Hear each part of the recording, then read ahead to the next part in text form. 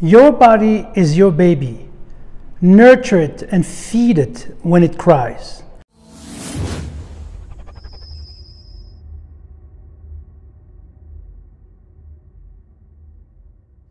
Hi, I'm Nordine Zouareg, and today I'll be reading from my book, Inner Fitness, 5 Steps to Overcoming Fear and Anxiety While Building Your Self-Worth.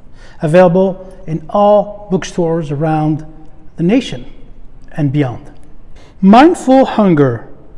Your body is your baby. Nurture it and feed it when it cries. If you're a parent, you undoubtedly know that a baby cries when it's hungry. You wouldn't ignore your baby's cry for food, and you shouldn't ignore yours. This plan asks you to eat 5 times a day, or approximately every 3 hours, because the surest way to overeat is to wait until you're absolutely famished.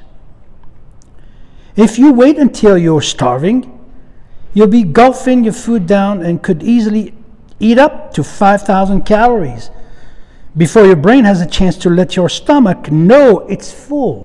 Use your mind to help your body by being aware of how hungry you are and eat when you are 2 or 3 on the scale below. The scale in the book shows that if it's 1 hour between meals, you're not hungry.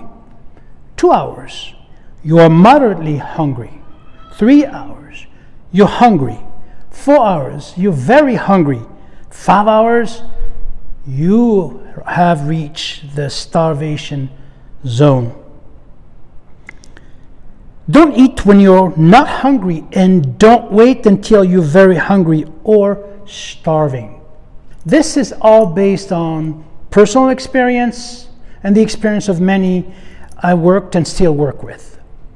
That when we wait more than 4 hours and we reach a starvation mode, we're not necessarily, feeling hungry. I love this chart. It really helps, and it's an indicator of where you are with your hunger. Most of us are entangled in our everyday life, and we get busy and we forget to eat. We forget to eat and we forget to drink water. So how do we know when to feed ourselves?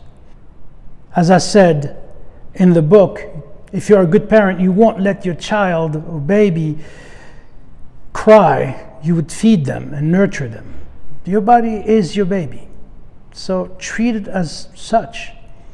When it cries, feed it.